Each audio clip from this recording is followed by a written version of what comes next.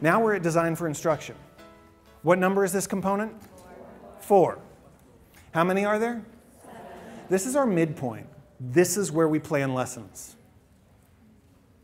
So how many of you think you would start with lesson planning? I did. My first year of teaching, I'm like, what do I want to teach them? I'll teach them this, and then I start with lesson planning. How many times do you think I created a lesson plan that wasn't right for my kids? An awful lot. Tell you that first year of teaching is a huge learning experience. I'd like to give you a leg up. So we're at the midpoint, and this is where we start planning lessons. Okay? Which means when we're done with component 4, we're past the midpoint. That's when we start teaching stuff. Right? So we've done more than half of our work before we start teaching. Now, with the bus metaphor, what's this component? Finding the route. That's how you get there. This is how you map out how you're going to get there. Right? And this is ridiculously important because this has everything to do with your starting point. If I tell you how to get to Disney from Orlando, that's not going to do you any good if you're in Haines City. Right? So your starting point matters.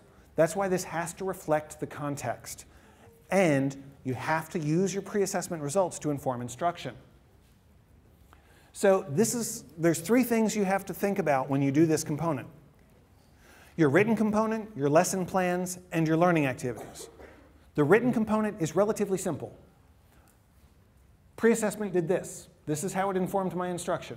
Bullet list of the stuff you're going to do, link it to the learning goals, written component, done. Right? That's it. This is where all the work happens. Lesson plans.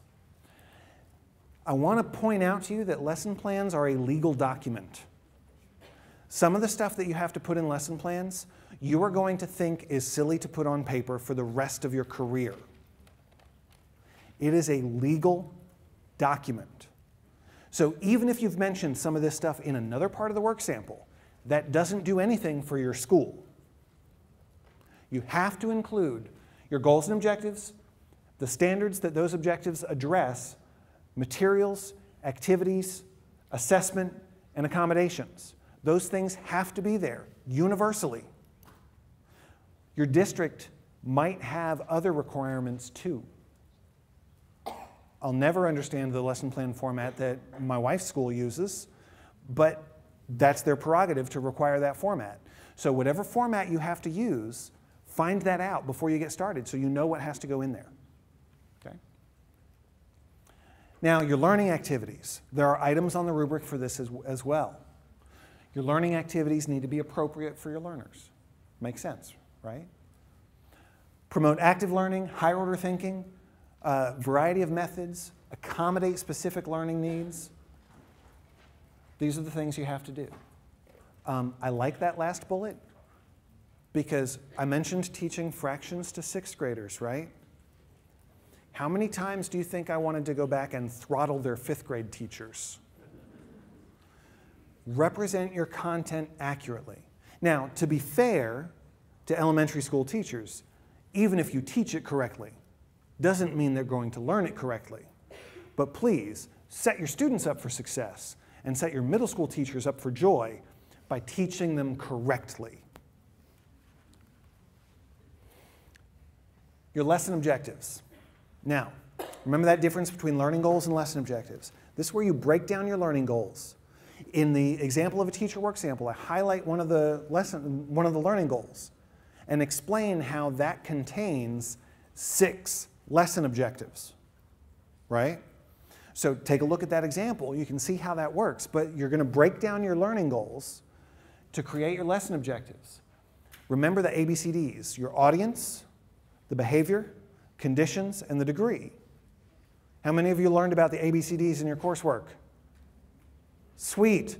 For those of you that didn't, pay close attention because it's ridiculously useful.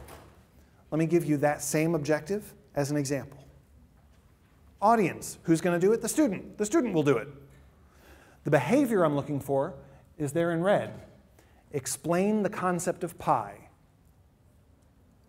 Under what conditions? Well, given an image of a circle or a circular object with the diameter and the circumference labeled. Because, you know, that makes sense. Degree, accurately, and in their own words. That's that mastery bit. That's how I know they've done it. Okay? So the ABCD, that's your lesson objectives. You're not going to include all that detail in your learning goals, but when you get to your lesson plans, you want that there. Rubric, I talked about all this stuff.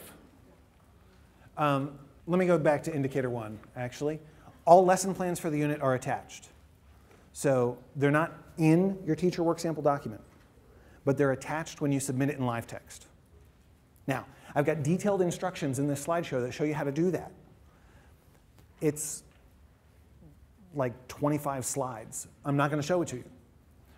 Incorporate available technology in a way that supports student understanding is your exemplary indicator. Learning activities are designed to enhance the cultural relevance. So this is where that culture background piece comes into play, right? There's an exemplary indicator for that. There, this is the slide I thought was coming next. All right, so notice this is step 19 and 20 of a whole big process. Go on the website, download this when it comes time to turn in your teacher work sample. But I want to point out to you, there's a template that has 3 sections. You're going to upload your work sample and your graph maker in the first one, your pre and post assessment in the second one, no matter how many files that is, and your lesson plans in the last one, no matter how many files that is. Don't dump it all into your teacher work sample document, or it'll be like 100 pages. That's no good.